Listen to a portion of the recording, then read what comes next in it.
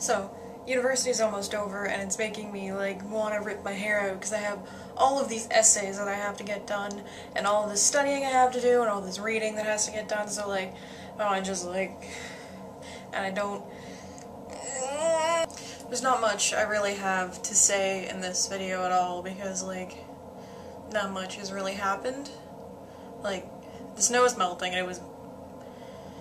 0 degrees today, so that was good. It was nice and warm, and the snow was melting, and it's March, and I'm not used to March spring, because back home we have snow until, like, early June,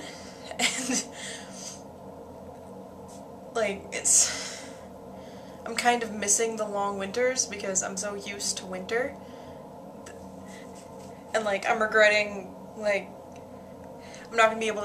to get a job back home this summer, so I'm gonna have to, I'm most likely gonna have to work where my parents are living now. So where they're living, like, it gets to, like, plus 40 and, like, I die because I can't handle the heat unless it's, like, 20 degrees in either direction. I'm good, but anything more or less than 20 degrees, I'm done.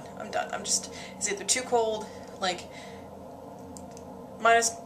20 and above is freezing, and then plus, like, 25 and up kills me. And it's never fun. And I don't understand how people can handle the heat, because it sucks.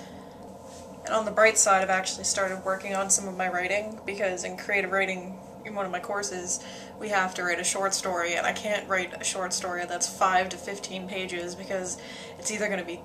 too short and not reach the 5 pages, or it's going to be too long and exceed the 15-page limit. So, like, so I asked my prof, and he's like, oh, you can just do an excerpt from one of your stories, and I was like, yes, please. So now I'm working on one of my chapters, and I'm, like, refining it, so it'll be good enough to hand in for a project, and I'm hoping it's good, because, like, the premise of the story is like, it's like a sci-fi dystopian novel, and, like,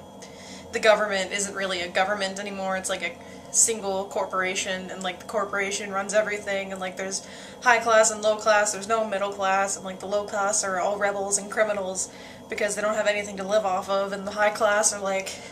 they don't do anything because they have robots or androids to do everything for them. And, like, there's, like, gonna be so much good stuff in it, because well, I think it's gonna be good because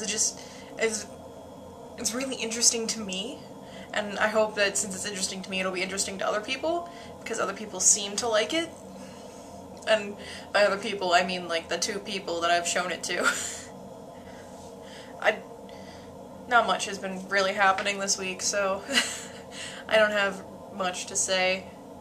other than, like, I'm stressed to the max with courses, so